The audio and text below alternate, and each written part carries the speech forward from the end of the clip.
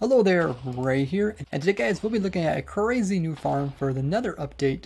This is an infinitely automatic, huge fungi farm, which produces a wide variety of different types of blocks, all automatically.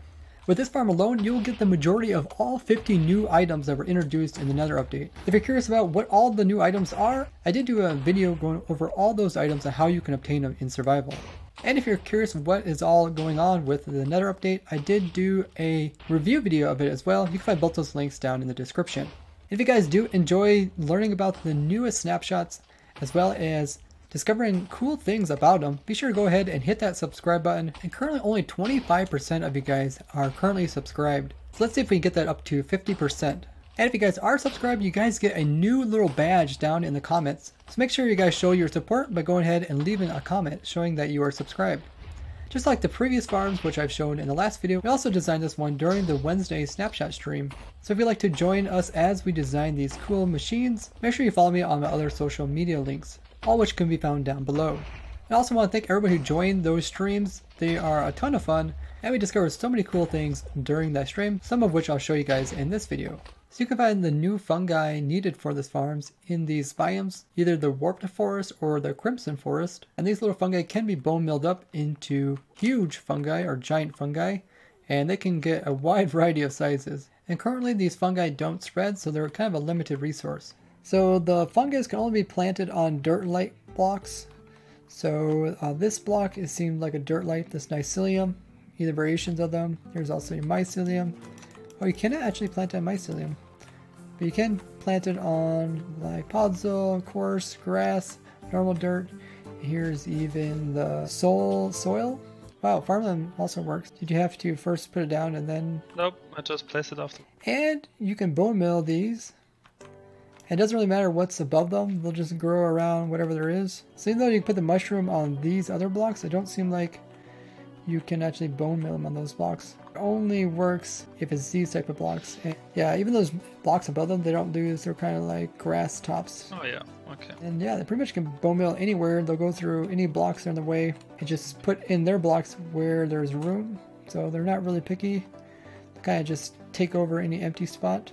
So if end gateway is on top, you bone mill it. Yeah, I'll just kind of bone mill whatever I can and replace anything I can. So you can see it replaced the gateway there. So here's our testing area where we were testing out red mushrooms to see all the different types of blocks that they can replace with their mushroom blocks when grown up.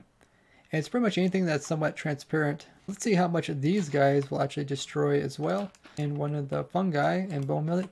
They can get quite a few different sizes, but wow, yeah, you can definitely see if there is any of those type of same transparent blocks are in their way, they will replace them. So you can definitely use these to break stuff like nether portals or end portals or gateway portals. I'm sure it would break this too if it was closer to the top. We can put in some other ones. So here we grew another one, and oh, we grew quite a few of them actually. But yeah, pretty much destroyed all the blocks there. Pretty much all the blocks here. Anything that isn't like a full cube, it ends up pretty much destroying. So keep that in mind when you're trying to grow these things up. But definitely useful for breaking like nether portals, gateway portals, end portal frames, that kind of stuff, but not bedrock. So Frost put the fungi on top, podzol, but he has the mycelium below it and actually grow. Or normally it wouldn't grow in that situation, about 2 below it. Oh, wow. Yeah, if you put it 2 below, it also works. And it actually fills up the whole thing. That's pretty crazy. So you could technically make it grow quite tall. Wait, can we use this to stretch it? I'm going to go over here. This here. Okay, now put a block there. Oh wow, yeah, you can stretch them really tall using that. That'd be a very nice way to make a giant fungi farm. Because you can stretch them tall. First you get all the cool blocks. Oh wow. What? Wait, what just happened there? Oh, you're bone milling the same one over and over again. Oh, that is insane. So I kind of want to see how big these guys can get. So I set up a test here where we have the nylium at the very bottom. And at the very top we have our podzol as well as our fungi. And the red ones and blue ones should be pretty similar, other than the red ones producing vines. Spam click this with a lot of bone meal and we'll watch the tree down below grow up. It's going through a lot of different variations, so every time it finds a bigger tree, then it's going to kind of add that piece onto the current one below. So the fungi just gets bigger and bigger, but each time it is actually growing and using up bone meal. So I've been bone milling this for quite a while, and you can see it's starting to fill out the shape. A couple pieces haven't been filled in yet, but you can definitely see the shape of all the huge fungi put together. This is what it'll end up looking. Kind of tiered at the top, and downwards it is very blocky like. This little piece never made it, a couple of pieces never made it, but I'm sure they would eventually be filled in over time. But in the center you can kind of see what happens. There is a chance that it'll produce 3x3 ones, or ones of different variations that will eventually fill in this whole entire area. And there is stems inside of here as well as shroom lights. So I kind of want to replace all of the outside with air and then see what exactly is left, like how much of it is stem. Because it shouldn't really replace the stem, it might replace the shroom lights. I'm not sure if they're considered to be transparent. I guess we could test it. So it looks like the villager do take damage from this. So I doubt it would be replaced. Let's go ahead and fill this in. So replacing the warped blocks with air, and wow, that is what's left. A lot of shroom lights. Definitely the stem is thicker towards the bottom and gets much thinner towards the top. Probably just to do with which blocks get filled in first. But down here, definitely can see it can get quite wide if it wants to. That's a pretty interesting looking structure, just with all the shroom lights added onto it. So we designed an infinitely automatic giant fungi farm using these mechanics. So up here we have the podzol piece, and then you can have your fungi up here. It can either be the crimson type or the warped type, the blue one. And then on the bottom we have the nylium, and that is hidden inside of this obsidian piece here. There it is right there. And instead of bone milling it manually, up at the top we have a dispenser that is full of bone meal. If you want an infinite source of bone meal, you can put like a AFK fish farm on top of this, so you can get bone meal from fish dying. Or you can put like a zero-tick cactus farm for bone meal, or a zero-tick sugarcane farm, or you can just put some type of typical farm like a melon farm or normal cactus farm in order to take those materials and compost them down. If you guys are not sure how to do that, I'll link a couple of videos in the description. That way you can get an infinite source of bone meal without having to kill skeletons and then craft it down, because crafting down is kind of manual. It's really cool to just automate the whole process. So that is how the giant fungi are growing. And these things can grow up to 27 blocks tall, so we had to make sure we put this system up here, because these fungi blocks can actually replace any of these transparent blocks on the sides here. It can also even come up here and replace this little fungi as well. And then we are breaking off blocks from this large structure by using these TNT dupers. We got 4 of them positioned around the outside of the tree. So we go ahead and start this up. There's just a button over here to start it. And this is going to put a pulse around the outside, just a large loop of repeaters going in a circle. And it just constantly go through each of the different dupers and power them. This will make the TNT come downwards and fall onto these obsidian blocks. And they're alternated, so we got a couple low ones. So like this low one here will blow up the lower pieces of the tree, and these ones here will blow up the higher pieces. There's also a delay between each of the TNT. That way there's enough time for the items to fall into the water stream before the next TNT explodes. Because each TNT could blow up the items from the previous one. So like that one, if you blew up items, then this TNT could blow those items up unless they get down here. There's a lot of different pieces that get broken off from the tree depending on how it grows. Most of the time it grows kind of relatively low down, so these dupers can get it. Once in a while you get a really tall one which ends up growing up here. And we didn't put any TNT up here to destroy these pieces because it's a lot more rare than the smaller trees. And the reason why we had the TNT destroying stuff down so low, because sometimes you get very short trees and they'll leave blocks like way down here. And if those blocks kind of sit there, then items from above will land on top of it and they will never reach the storage system down below. So we kind of want to clean up the tree down below and then work our way up, destroying more pieces up above. That way there's a clear area for the items from above to fall all the way down to the bottom. Now the little trees down here could be also quite destructive, so we don't have really any transparent blocks down here which the tree could replace. We keep all these obsidian blocks and that way we don't lose any blocks. So the tree won't come down here and like replace any of this down here either. And the lowest that the fungi will grow is just 1 block above the annealing block, like this piece right here. That is low as it'll go. It can put vines that go lower. As you've seen, there are some vines that are almost touching the water. And if the top of the vine gets broken, then all the other pieces below will also break off as items and fall to the bottom.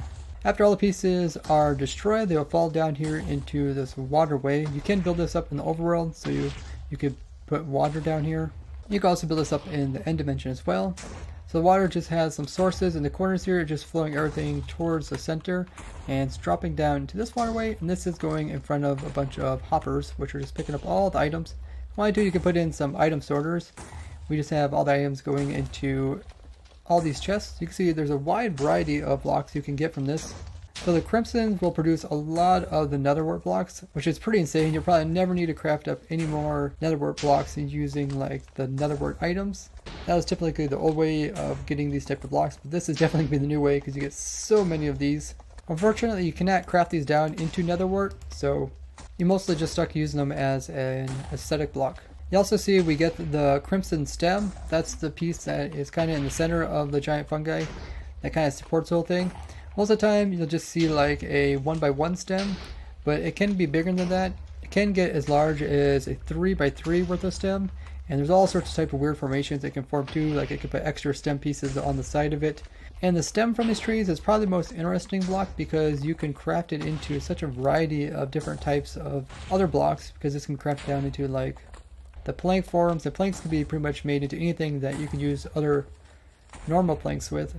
So you make all the fences, all the doors, all the gates, all that kind of stuff can be made out of these. Stairs and slabs, they're very useful. So you get some of those as well. They're called the stems. You also, from the crimson ones, you get the weeping vines. So this is also like a weeping vine farm, which is pretty cool, as they do naturally generate on those giant fungi. And these giant fungi also produce the shroom lights. If you guys might have seen that inside of these, you can see the shroom lights will actually generate with those fungi. So it's really cool, you can get those as well. You also can change out this farm. So instead of using a crimson fungi, we can come in here and use the other variation, which is a warped fungi. So if I switch it out, we'll, instead of getting the crimson variations, we will now get warped ones. And there was one of the bigger trees, it's almost a 3x3 stem. You can kind of see how weird shaped it is. Yeah, now we get all these variations. These ones produce the same type of blocks except the blue variations. We got the warped stems, the warped netherwort, and we also get the shroom lights. Unfortunately, we don't get any type of vines or any blue variation of the vines with these guys. So if we go down here, you can see we get the warped to warp blocks. We also get the warped stem. It's more of the shroom lights, and there's more of these chests that are also filling up with a lot of other items. So depending on what type of color you want to kind of go with, you can switch out the fungi. And you can kind of see how the majority of the trees are growing down low as we switch out the color, and we don't get too many blue ones going up into here. And the cool thing about these fungi is they'll kind of just grow wherever they can. So wherever there's room, they'll just start putting in some of the leaves, which are the warp blocks. Now up here for the TNT dupers, I just used my vertical TNT duper design. I also put in some gates just to kind of sort of align the TNT a little bit. That way it doesn't get too far off. It can still move off to the edge a little bit and catch on ledges like that. But that's okay. The majority of the TNT will make it all the way down here and land in this little kind of cup we made for it. Sometimes it might land on the top of this one, but it really doesn't cause any problems. As these TNT blow up, they can shift their neighboring TNT by a little bit. Like this one might push this one off by a little bit. They shouldn't get pushed off enough to fall down here. But we did put these back pieces on. That way the TNT stays close enough to the edge to do a lot of damage in the center to break off all those blocks. The downside to having the TNT so close to breaking up the huge fungi that grow down here is that there's a chance it could blow up the annealing block, which is hidden inside of here. That's why we had to encase it in obsidian, because there's like a slim chance that no matter how low you really put it, it would try to blow it up. And if you put the annealing block down too low, then there'd be a lot of extra blocks around here which would have items land on top of them, so they never end up going into the storage system. If you want to, I guess you could make this water collection area a little bit bigger so we don't lose some of these items, but they're kind of getting blown off, and then more trees are growing inside them and they're kind of squishing them outwards and they're flying over here. You can also adjust how much you want the center fungi to be bone milled each time. So over here is a system that bone mills it. Essentially when this thing extends, it will put these two observers together, making an observer clock. This will pulse this several times, probably about 5 times. And the fungi don't need like a certain amount of bone meal before growing. There's just a chance every time you bone meal it. So if you want to do it like very efficiently, so you lose very little bone meal, then you can come in here and bone meal it just once each time, hoping that it does bone meal it. I would say do at least 2 to 4 times bone milling it. So if you want to do 2 times, you can switch this around and put it in this direction. And this should bone meal it only twice. So here it comes. It's going to power this. So bone mills that. Oh, that one looks like it's about 3 times. So depending on how you want it, you can change that. But if you have like some kind of automatic farm that gives you a lot of bone meal, you don't have to really worry about too much bone meal. If you want to, if a lot of bone meal, you can even make it pulse more times. You can see that sometimes it'll grow like 3 trees every time it gets bone milled up there. And the trees will just kind of stack on top of each other. Out of all the items that it produces, I definitely think the stem variations are the coolest just because you can do so much with them. Like the majority of the 50 new blocks that were introduced in 1.16, different variations of what you can do with the stems make up the majority of those. The rates of this farm are pretty good, as you can just see by all the outputs in these chests. I've only been running the farm about an hour, and yeah, you can see these chests are all full, these aren't full, and then as you go downwards there's less items in these far off ones. That's a lot of items just to get in like an hour or so. Now to turn the farm off, you can just go ahead and break this redstone line, and this will cut off the redstone loop that was going around in a circle. And then if you want to restart it, you just put it back in again and press that button. Overall, the build is very simple. It just consists of a little bit of redstone up here, a couple of dupers. The majority of room is taken up by the tree if it happens to grow big, and then a little water collection system to place this for the TNT to sit on top of, as well as a storage system because you definitely want to collect those items. And if you're really rich, you can switch these obsidian blocks out with the new blocks. So you can either use the new block of netherite or you can use ancient debris. But it takes 36 of these blocks just to equal 1 of these blocks. So if you see these blocks, you know somebody is quite rich. Because if you see my other videos, you know these things are quite rare to come by. And that's because it takes 4 of these to make 1 ingot, and it takes 9 ingots to make 1 of these. But both of these are resistant to TNT blasts, so you could replace these out with these type of blocks. But I think getting obsidian or just getting lava and mix it with water would be cheaper than actually getting these blocks. That's up to you guys. If you want to look nice and rich, you can put those into your build. So this design is nice and cheap to build up, but I would definitely say the biggest downside to it is the stem blocks, which I find the most interesting ones, often land on these pieces in the center, which are protecting the nilium inside. So you often don't get them collected because of that. So Manrock designed a different type of farm to kind of take advantage of collecting all the stems in the center. And I'll probably show that in an upcoming video because it's pretty cool. And as always, you can find the world download to this in the description so you can build it up in your very own world. Make sure to drop this video a like, as well as share it with someone else that is a Minecrafter so they can learn about the cool mechanics which are coming out in 1.16. I'd like to thank you guys for watching, and I'll see you guys in the next one. Bye-bye!